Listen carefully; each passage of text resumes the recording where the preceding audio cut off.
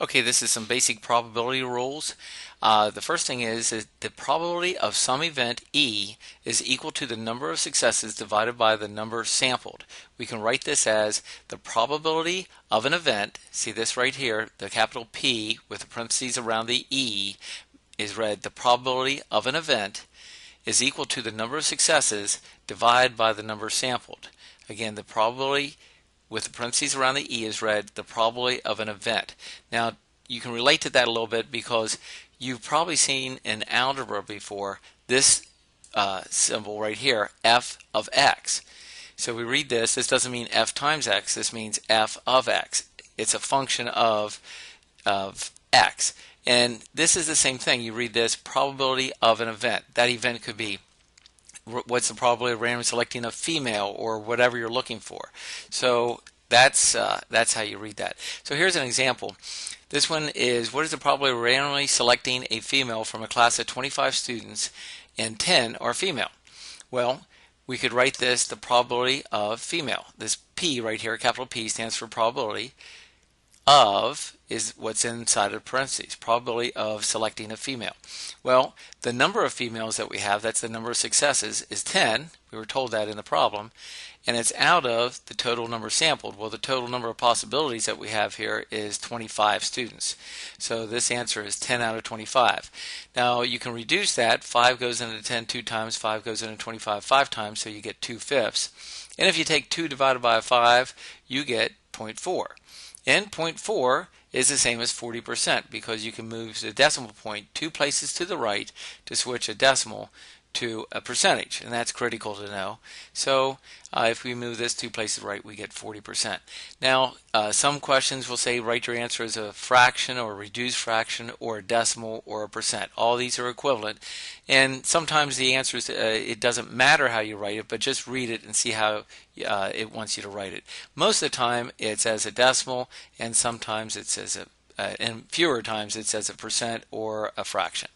Okay, so other general facts to know is that the sum of the probabilities for all the possible events always add up to 100%.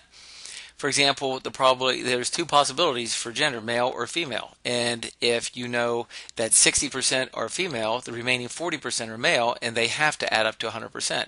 If there's 3 possibilities, like you either have green eyes, blue eyes, or brown eyes, the probability of those 3 things have to add up to 100% because that covers everybody if there's only 3 possibilities. And we can write this as the summation. This right here is a capital sigma. It's a capital letter S in the Greek alphabet. So this means sigma, or the sum of all your probabilities add up to 100%. And 100% is the same as the number 1.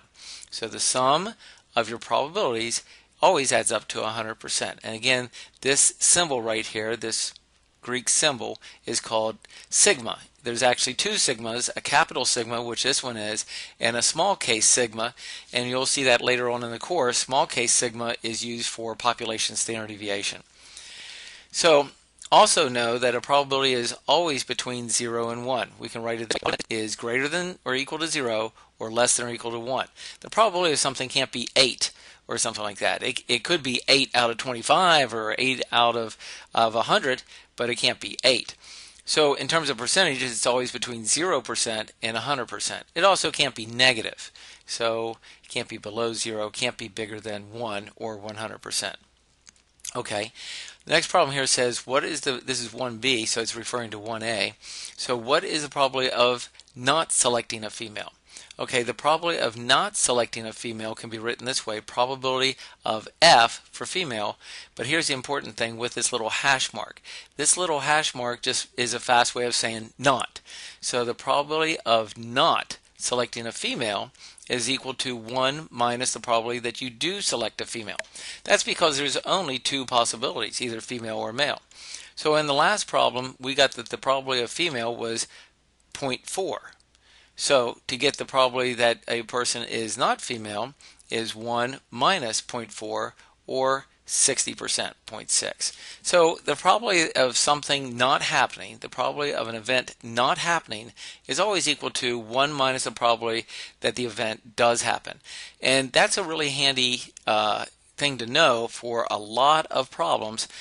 Sometimes the probability of calculating the probability that something won't happen is much easier than calculating the probability it will happen. So we'll stop this video right here at this point.